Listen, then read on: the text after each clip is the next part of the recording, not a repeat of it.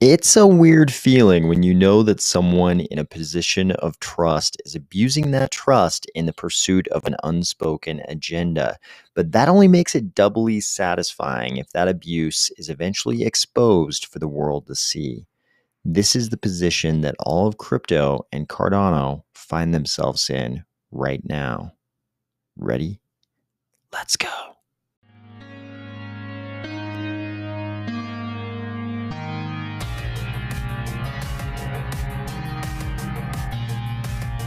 Today, we are going to discuss this amazing memo from the prestigious Washington, D.C. law firm of Cooper and Kirk that explains exactly how the current administration is carrying out their Operation Chokepoint 2.0 and exactly why it's so unconstitutional. If you can appreciate the secretary's intensely thuggish style sensibilities in this image, or if you're finding value in these videos each weekday, please consider delegating to the Army of Spies stake pool, ticker AOS. So Charles dropped a video today, and this was kind of an important video. It was about this memo from the law firm of Cooper and Kirk of Washington, D.C. The memo was called Operation Chokepoint 2.0. The federal bank regulators come for crypto. To provide a little context, this is the website of the law firm of Cooper and Kirk. You can see the front page has this quote from the National Law Review that says, "Few firms in Washington, D.C. can lay claim to being as influential on a national stage as Cooper and Kirk." When you look at the bios of the lawyers at this law firm, you find a lot of graduates of Harvard and Yale law schools. I mean, a lot of graduates of Harvard and Yale law schools. So many so that it becomes pretty obvious this isn't just some random law firm. This is a really serious DC law firm. Here's the memo they wrote on Operation Chokepoint 2.0. And I won't bury the lead here. If you come to the first actual page of the memo, they tell you who they are. Our firm successfully challenged Operation Chokepoint 1.0 and it was brought to a halt. So this is the law firm that stopped Operation Chokepoint 1.0. And now they're writing this memo kind of on behalf of all of us in crypto, letting the world know that this is the same thing over again. But this time, it's crypto that's targeted. They say recent stories in the financial press have uncovered a coordinated campaign by prudential bank regulators to drive crypto businesses out of the financial system. Bank regulators have published informal guidance documents that single out crypto and crypto customers as a risk to the banking system. Businesses in the crypto marketplace are losing their bank accounts or their access to the ACH network. We've seen that already. Suddenly, and with no explanation from their bankers. I think just last night we talked about Kraken losing their ACH access. The owners and employees of cryptocurrency firms are even having their personal accounts closed without explanation. This pattern of events is not random, and we have seen it before. This is not the first time that federal bank regulators working with their state level counterparts have abused their supervisory authority to label businesses unworthy of having a bank account and worked in secret to purge disfavored lines of commerce from the financial system. Beginning in 2012, the FDIC, the OCC, and the Fed carried out a coordinated campaign to weaponize the bank against industries that had fallen out of favor with the administration. In that case, it was gun stores, pawn shops, tobacco stores, payday lenders, and a bunch of other brick and mortar businesses. That was Operation Chokepoint 1.0. They say 2.0 deprives businesses of their constitutional rights to due process in violation of the Fifth Amendment. Yes, this seemingly very prestigious law firm that is full of Harvard and Yale law school grads is saying that this is unconstitutional.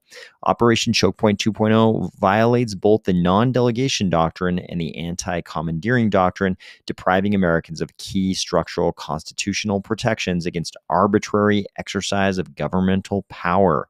Yes, abuse of governmental power. I'll go ahead and say it like that. By leveraging their authority over the banks to acquire the power to pick and choose the customers whom the banks may serve, the bank regulators have exceeded their statutory authority. Again, abuse of power.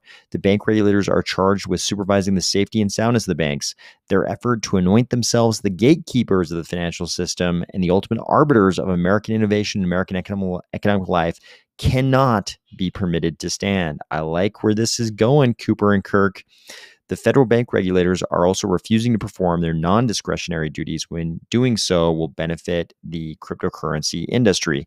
State banks are statutorily entitled to access the Federal Reserve System are being denied their rights solely because they serve the crypto industry. If you watch that channel, you know exactly who they're talking about. They're talking about Caitlin Long's Custodia Bank. The federal bank regulators are not free to pick and choose which statutory obligations, the duties and duties they wish to perform. There are actually a couple. I'm kind of shocked. There are a couple of little typos and things like that, and mischoices of words in this memo, which kind of shocks me. But they probably just pumped this out pretty fast because they think this is a pretty pressing thing, and I think all of us in crypto would probably agree. The federal bank regulators are evading the notice and comment rulemaking requirements of the Administrative Procedure Act by imposing binding requirements on the banking industry through informal guidance documents. See, they're going through and by bullet point, they're pointing out all of the reasons why this is illegitimate. Finally, the federal bank regulators are acting in an arbitrary and capricious fashion by failing to adequately explain their decisions, by failing to engage in reasoned decision-making, and by failing to treat like cases alike. It is difficult to imagine a more arbitrary and capricious agency action than simultaneously placing a solvent bank into receivership, you know who they're talking about, Signature Bank, solely because it provided financial services to the crypto industry while permitting insolvent institutions not tied to the crypto industry to continue operating. And here they get to what they really want to say. We therefore urge Congress to perform its oversight role and hold these agencies to account.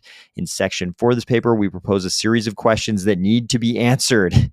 So here we go. First, Congress should require the bank regulators to produce their communications with supervised financial institutions and state regulatory agencies. That would be interesting. Second, Congress should require the federal bank regulatory agencies to explain the basis for their conclusion that the safety and soundness of the financial system requires the insulation of the banks from blockchain technology. Also, please do that. Third, Congress should make clear to the federal bank regulators and all federal agencies that the notice and comment rulemaking requirements of the APA, the Administrative Procedure Act, are not optional. The requirements imposed by the APA are not obstacles to be evaded. Interesting, because this administration just accused the biggest crypto company, Binance, of this exact thing, evasion. In that case, not of the APA, but of some other regulations and statutes. Fourth, Congress should investigate the role of federal regulators in the decision by the NYDFS to shutter Signature Bank. Congress should also determine the FDIC's role in excluding bidders who wish to acquire Signature's digital asset businesses from the bidding process, because you probably already know Signature is being sold off, but guess what? You can't buy the crypto part of their business. That just has to go away. Fifth, Congress should investigate whether bank regulators are acting to squelch private sector innovation in order to clear the field of competition for the benefit of existing federally regulated banks or for a federal cryptocurrency alternative. That would be a CBDC. Cooper and Kirk is saying exactly what all of us in crypto have been saying for a long time. Granted, we didn't know about exactly what was going to happen with Signature Bank and all of these crypto related things that are happening right now. I don't think anybody knew that Operation Chokepoint 2.0 was going to happen like this exactly, but these are exactly the kind of things we've been talking about since it happened, and this is exactly what we feared would eventually happen to crypto.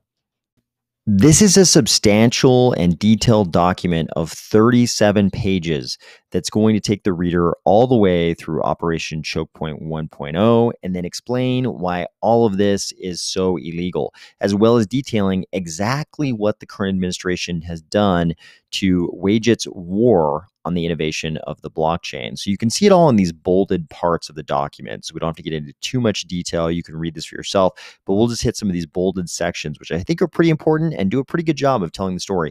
One of the first acts of the OCC under the Biden administration was to kill a rule designed to ensure fair access to banking services. That would be a great thing to do if you wanted to get rid of crypto. And then we have Jenny Yellen appointed Michael J. Shu as a deputy comptroller and announced that he would serve as acting comptroller of the currency. As Mr. Shu's subsequent statements stigmatizing the crypto industry have demonstrated, the Biden administration had selected a self-proclaimed crypto skeptic. So this is also a good move. Put a crypto skeptic in as the acting comptroller of the currency. Then we have the FDIC joining the anti-crypto party. On January 3rd, the Federal Reserve Board, the FDIC, and the OCC released a joint statement informing banks that the three agencies had safety and soundness concerns with business models that are concentrated in crypto asset-related activities or have concentrated exposures to the crypto asset sector. So there we go. They are warning the banks off from the crypto industry right there. The banks feel the pressure to refuse to accept new crypto customers and to drop crypto customers. First, crypto businesses are being systematically and methodically cut off from the ACH network. As we just talked about, we've seen this just with Kraken just in the last few days. Banks are also reportedly being pressured to limit or terminate their banking relationships with companies in the crypto industry. Operation Chokepoint 2.0 is targeting not only digital asset businesses, but also the personal accounts of individual employees of crypto businesses for termination. The commission issued Staff Accounting Bulletin 121, which instructed those entities required to file reports that they must include digital assets held in custody among the assets and liabilities on their balance sheets. This is the SEC jumping in there. They started shuttering banks that serve crypto. We already know about that. There is reason to fear that this weapon has now been fired and that bank regulators have placed a solvent financial institution into receivership to punish it for failing to toe the administration's line on crypto. And of course, they're talking about all the things that we've discussed on this channel involving Silvergate Bank and Signature. The New York Department of Financial Services Superintendent Adrian A. Harris also sits on the Financial Stability Oversight Council and would surely have been well aware that the FSOC liquidity program would have obviated any risk of Signature's failures. So Superintendent Harris is over the New York Department of Financial Services, and they're pointing out she sits on the Financial Stability Oversight Council, and she would have known that the liquidity program that would come into play, what was it? I think I heard it was 12 hours after Signature was shuttered by the New York Department of Financial Services, just like 12 hours or 24 hours, some very short amount of time, they would have had access to that liquidity program. And so Signature wouldn't have had to fail. That's what chairperson, here they even talk about it, former Representative Barney Frank, he was on the board of directors of Signature, and we talked about it on the channel. He made a really big deal about the fact that Signature did not have to fail. They could have just, given it another 24 hours, and they could have accessed the liquidity program that every bank basically in the United States was allowed to access. But Signature committed the ultimate sin of being involved with crypto. This crackdown on crypto is not only harming bank customers, but also is a violation of the FDIC's statutory obligations to wind down failing banks in the way that is the least costly to the deposit insurance fund. So you can imagine, as they're winding down a bank like Signature, they have a statutory obligation, an obligation of law, not of regulation, of actual law, to wind down that bank in the way that is the least costly to the FDIC's deposit insurance fund. And surely forcing its crypto business to die is not the least costly way to do that. The federal bank regulators refuse to charter banks that serve the crypto industry. This is Custodia Bank. I'll be shocked if they don't talk about Custodia Bank right in this section. We won't take the time to go and comb through this section to find it, though. Cryptocurrency is not a safe haven for criminals, and that DOJ can follow money through the blockchain. So they're saying the Department of Justice's 2022 arrest of individuals involved in the 2016 hack of Bitfinex, a virtual currency exchange, and its recovery of $3.6 billion in stolen cryptocurrency confirmed that crypto is not a safe haven for criminals, and they can follow money through the blockchain. In fact, crypto is a terrible place to steal money because the movement of the money can be tracked basically forever until the fiat off-ramp. I was actually among the victims of this 2016 hack of Bitfinex, so I was very happy to see those individuals get caught and very dismayed at how lame their social media presences were. I would much rather we have criminal masterminds robbing me, not the likes of these criminals. Be much happier with like a Bond villain type criminal, something like that. The Federal Reserve has delayed resolution of the request from state chartered banks to access the Federal Reserve System. And here's where they get into Custodia Bank as predicted. The Biden OCC has announced that it will subject the provisional approvals granted under former acting comptroller of the currency Brooks' leadership to heightened scrutiny. The agency's backroom war against crypto is unlawful and unconstitutional, as well as arbitrary and capricious. Operation Chokepoint 2.0 is unconstitutional and violates the due process clause. And now they're going to go through some of those same arguments we talked about just at the beginning of this document.